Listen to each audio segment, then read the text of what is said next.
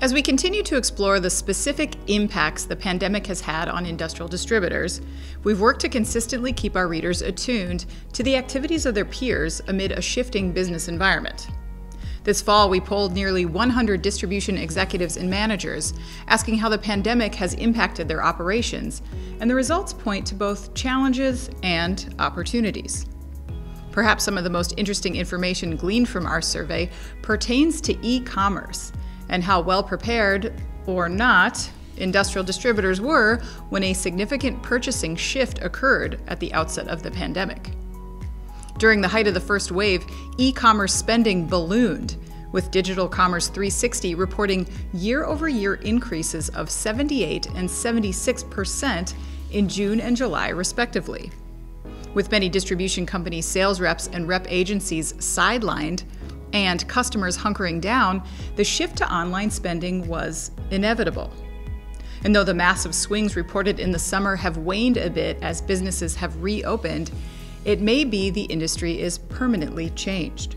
Nearly 78% of our survey pool said that the pandemic has increased distributors' need for effective e-commerce solutions. And while this shouldn't come as a huge shock, it's clear that many companies likely feel this way because they weren't prepared. Of those distributors already offering some kind of e-commerce solution pre-pandemic, only 6 in 10 said that it was adequate to handle the shift to online. In our annual survey of distributor operations, published earlier this year, 62% of our surveyed audience said that e-commerce was, quote, a priority for them. Though this latest result suggests that, at least for some, their efforts to focus in this area weren't enough. This very visible gap, impacting almost every market, has been enough to accelerate the need for improvements from a technology side.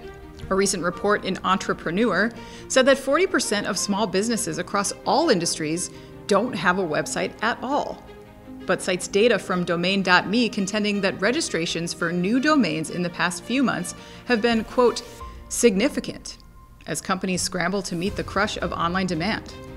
And while distributors, especially smaller independent ones, have long been accused of being laggards in the area of tech, the pandemic may have provided a nudge in the direction of digitization and e-commerce. When we asked distributors if they'd be ramping up investments in business technology due to pandemic-related conditions, more than 61% said yes. And while investments in tech in the near term should yield long-term cost savings through efficiency, transparency, and customer retention, distributors are also looking for other ways to increase capital as the pandemic has torn through their balance sheets.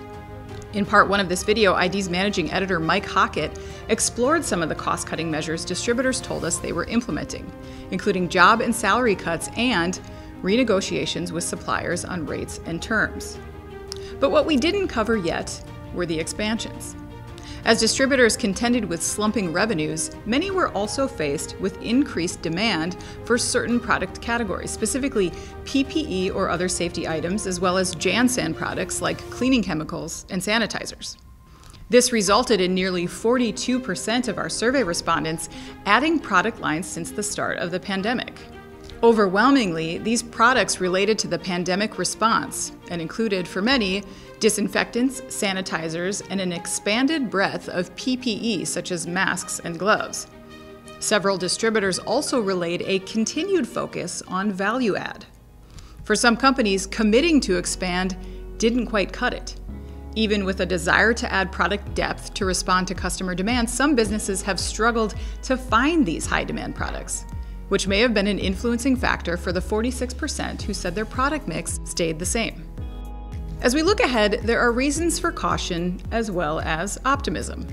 First, the pandemic, as we know, is far from over, and a cloud of uncertainty overshadows the end of this year and into next. But with vaccine developments coming hard and fast, the overarching business landscape could change immensely in the coming year, though economists have cautioned businesses to buckle up for a bumpy ride. Meanwhile, industrial distributors can continue to play a key role in helping their customers operate safely and efficiently throughout this time. And while stressors certainly inhibit the kind of easy growth many experienced in some of the preceding years, distributors have shown themselves to be nimble and in many cases candid, about their prospects and in identifying areas for improvement. If you didn't get a chance to see the first segment of our coverage, you can find a link to the video below. I'm Anna Wells. Thanks for joining us, ID subscribers. May you continue to optimize your business environment and enhance the opportunities in 2021.